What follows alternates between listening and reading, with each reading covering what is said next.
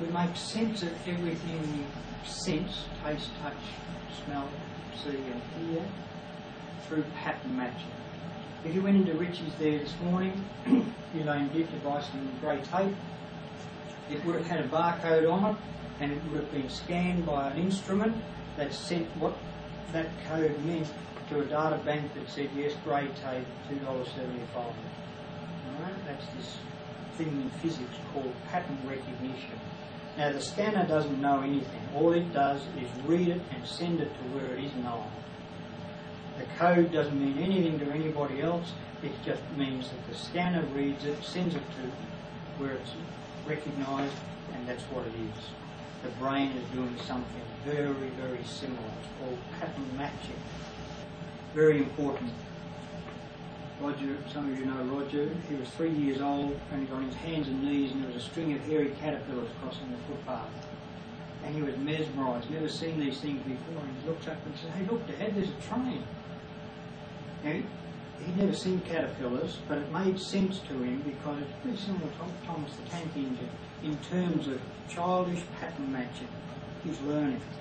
Now he has a library of patterns now and he's got all the distinctions between caterpillars and trains. If he doesn't, he better start waiting at the crossing. But what he was saying at 3 years old was there is a train-like thing. Right? Now we're doing that all the time. It is like, right? Pattern matching. Some important dimensions to it. We're not talking memories. It is not something we remember because it's below the level of awareness. The woman on the left there was a charge sister at Dandenong Hospital, and she said to me once, you know, every time the helicopter comes in, I break out in a sweat. Now, she's not remembering her triage nurse days in Vietnam.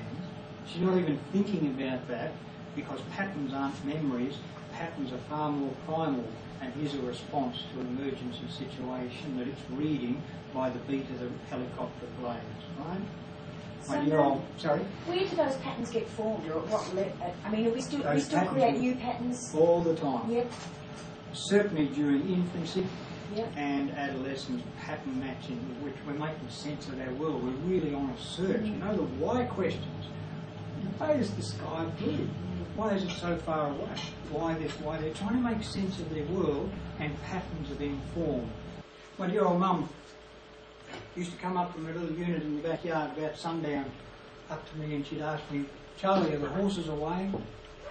The fading light, because patterns are affected by very subtle stimuli, and the fading light was enough to trigger a whole lot of patterns of security, of threat, of darkness, of being vulnerable. Sundown syndrome, if you work with aged care, especially in the dementia wing, it just sweeps through the whole wing. People getting agitated. Why? Because the light is changing, and at a primal level, their patterns are all to do with security. Patterns are not memories, and they can be triggered by very subtle things. If you drive between Cobden and Camperdown, which I used to do in 2002, and pick up one of my students to take him in there to the class because he was working on a dairy farm, but he still wanted to continue at adult ed because we were going to charter a couple of yachts and go sailing around Gippsland Lakes, and he wasn't going to miss out on that for quids.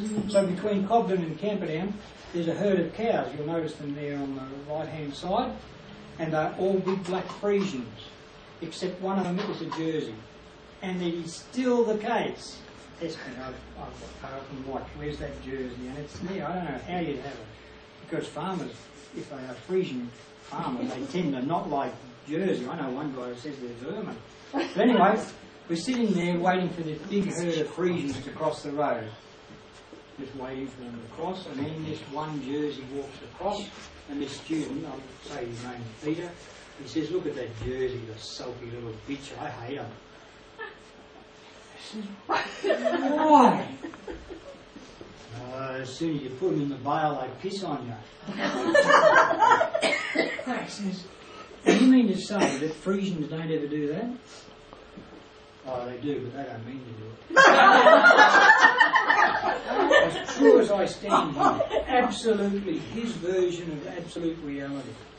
I mention it later in class because it's a classic example of pattern matching. His pattern was formed in a state of fear and anger, and it's locked in now, and it's absolute true for him.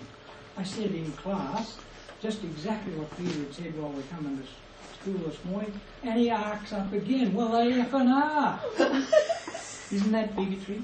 Isn't that racial prejudice? See somebody of a Middle Eastern origin and you're associated with images of Twin Towers. You know that at a rational level they probably had nothing to do with it and feel just as upset about it as you, but at a primal pattern matching level, that's the sort of connection that is made, below our level of awareness. 2 more to go. Interesting thing happened in Adelaide some time ago. A man was given a horizontal shuffle, lost his job, was given another one as administrator of the Adelaide Cemetery. And he took it up with such passion that he found that there's over 30,000 graves here and the mothers don't even know where their babies are buried. These are infant babies. They come direct from the hospital. Stillborn, deformed, whatever. 32,000 of them. I thought, this is extraordinary. I'm going to find out who the babies are and contact the mothers, for goodness sake. And that's exactly what he did. And in that process, he talked to 2 old grave diggers. And he said, what was this story? What was the process? And the old grave diggers, one of them died by the time we got to interview them, and he said the van would pull up. They'd only ever send 8 or 10 at a time. They'd keep them in the morgue, a few of them.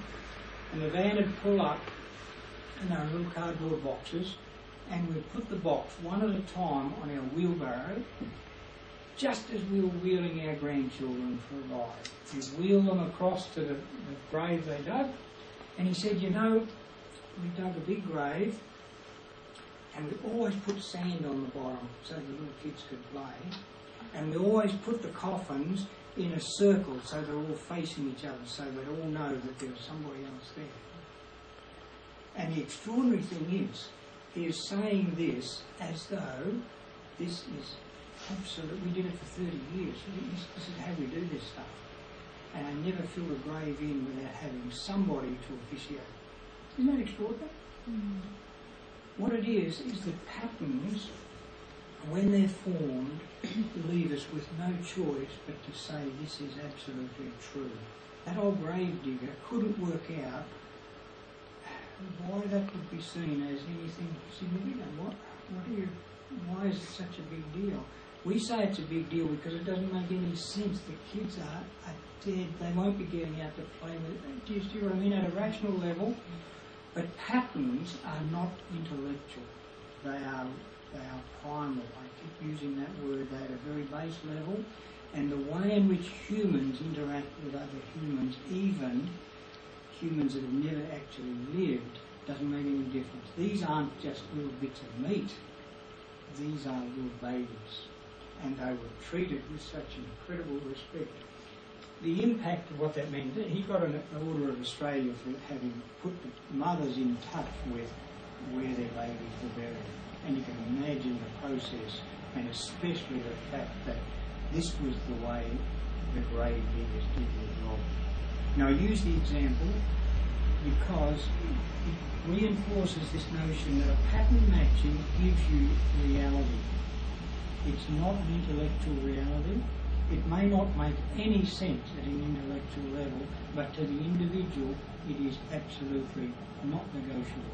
Well, it can be, and certainly there's an example of it. Years ago I built an aeroplane, and it's on a CV that I have online that I once built an aeroplane, and a guy rings me up, Peter McDonald, a retired airline pilot in Coffs Harbour, says, I noticed you built a wingding. He said, I'm about to buy one. Tell me about them.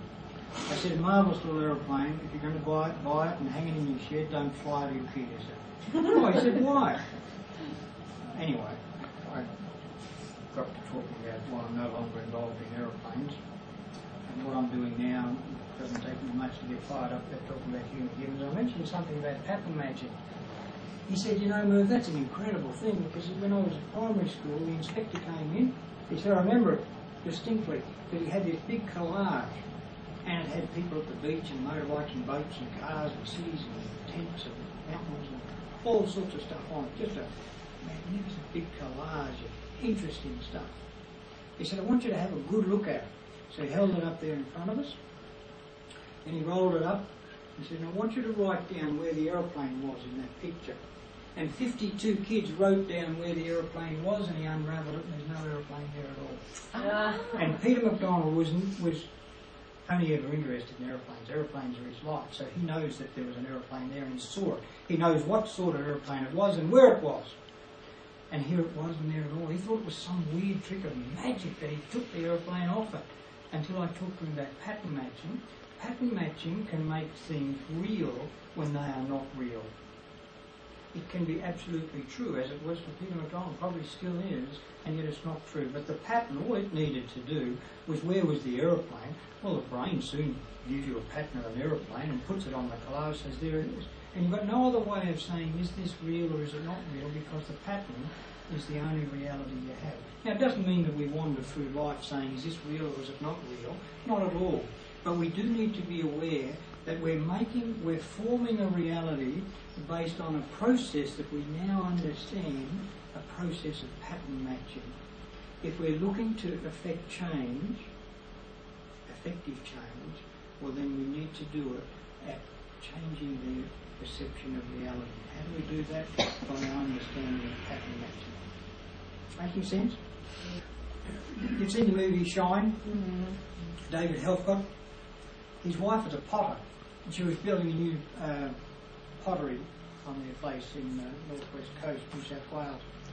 And David walks in this morning and he says to Jane, who are these men out here? She said, they're the builders. They're building my new pottery studio. Who owns this place? She said, we do. We've lived here for 4 years. How's that? Have no concept of ownership. Remember, he's never lived anywhere. He's always been in institutions or in motels. He was a concert pianist who travelled the world, and he was always looked after. So he didn't own anything, and he finds himself in a place now, and he has no concept of ownership. So he asks those questions. Gillian knows him well, so he's got a big bit of butcher's paper, and she drew David and the piano and music notes, treble clefs and the rest of it, Robin, all those things. And then she drew stick figures all lined up, and then dollar signs on top of every stick figure. These people came to hear you play the music, they paid the money, all this money was collected, put in a big bank here. You draw it all out in paper, graphically. Remember, you work in pattern matching, you want to work with images, that's all you've got. Language and thought doesn't cut it, not at this level. You're using them as a vehicle, but you're doing imagery. So it all was laid out in front of him playing the piano, people paying the money, going into a block, into this big building, and then it was all put out of there into the hands of these people who used to live here, and they've got the money, and we've got the farm.